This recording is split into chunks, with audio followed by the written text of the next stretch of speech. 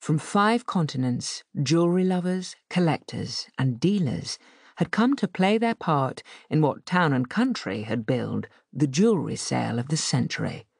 Photographers lined the back wall, a large team manned the phones, and as the clock struck 10 a.m. on June the 19th, 2019, the first of 5 Christie's auctioneers took the stage at his podium in New York's Rockefeller Center for what would be an epic 12-hour event.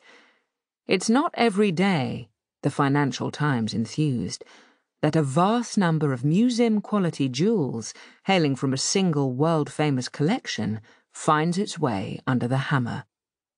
Belonging to Sheikh Hamad Al Thani, the 388 lots up for sale in the Maharajas and Mughal Magnificence auction spanned 5 centuries and some of the most extravagant rulers in history. An Aladdin's cave of treasures, Forbes had called them, if only one could find a lamp with a genie to help finance a bid. Many of the Cartier pieces came up in the afternoon session. Lot number 228, a 1922 bejewelled belt-buckle brooch made for the Marchioness of Cholmondeley, was always expected to garner significant interest. With its enormous 38.71 octagonal emerald centerpiece, surrounded by diamonds, sapphires, and more emeralds, it was typical of Cartier's Eastern-inspired Art Deco creations of the period. Bidding started at $400,000, rising initially in increments of $20,000 and then leaps of $50,000. It didn't take long for the digital ticker on the screen behind the auctioneer to surpass the jewel's $500,000 to $700,000 estimate.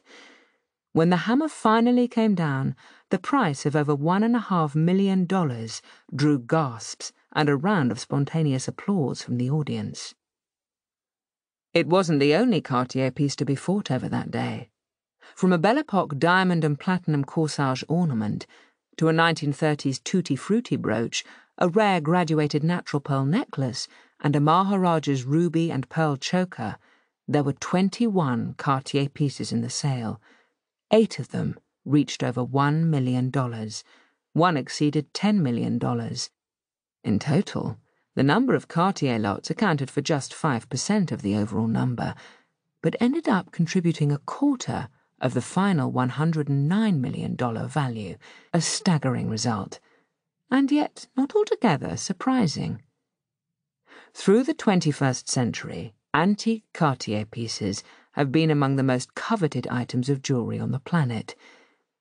If you see an old jewel signed Cartier, one jewellery expert revealed, you can triple the value.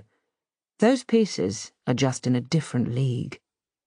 In 2010, the Duchess of Windsor's 1950s Cartier onyx and diamond panther became the most expensive bracelet ever sold at Sotheby's.